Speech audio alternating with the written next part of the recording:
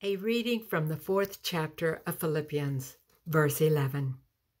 Not that I am referring to being in need, for I have learned to be content with whatever I have. Word of God, word of life.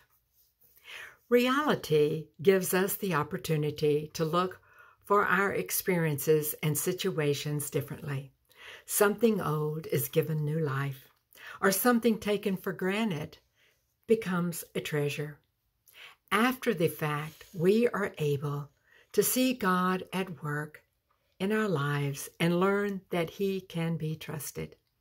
God uses disappointments, tragedy, suffering, betrayal, and even death, not to hurt us, but to bring us to a larger truth.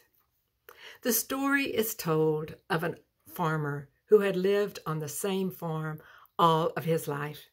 It was a good farm with fertile soil, but with the passing of years, the farmer began to think, maybe there's something better for me. He set out to find an even better plot of land to farm. Every day, he found a new reason for criticizing some feature of his old farm. Finally, he decided to sell.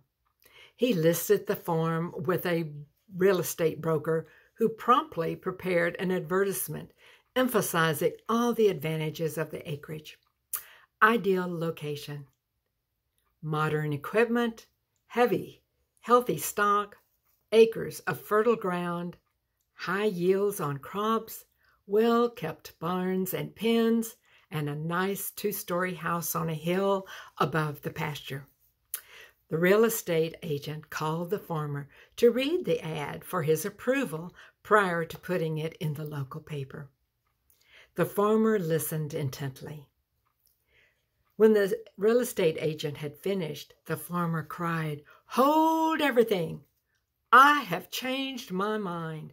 I'm not going to sell. Why, I have been looking for a place just like that all of my life." Suddenly, he saw a larger truth. I can relate to the value of family property. Recently, I had an opportunity to see a larger truth. As a third generation of German immigrants to Texas, I'm fortunate to be a steward of a portion of my great-grandfather's property in Llano County. The property is a place with 1/2 mile along the Llano River, a family cemetery, a 2-story rock house, and where many memories were and continue to be made. 3 years ago, I had major rehab work done on the house because it had significantly deteriorated since the late 1800s. It still had the original windows. Afterwards, the facelift was amazing. Then Easter blew in like a storm, literally.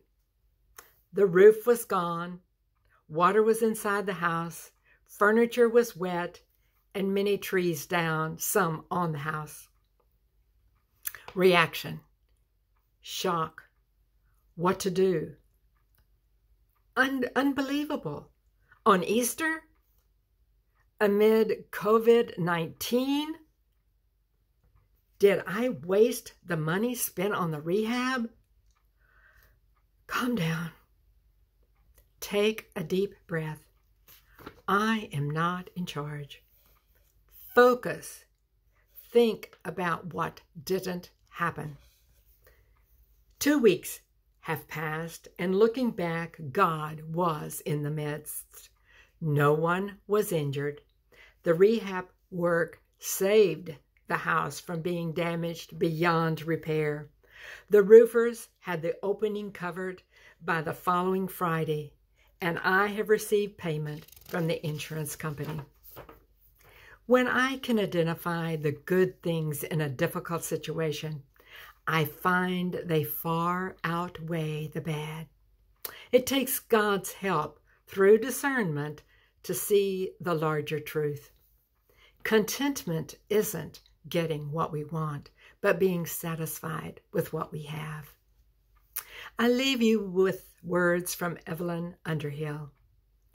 I cling to the world as though there is nothing else, as though all my hope is in what I can capture with my eyes, and clutch it in my hands like a child with a cookie jar. But for all the hope I have, I place in having more, I end up with less, unless I let go of everything but you. Amen and amen.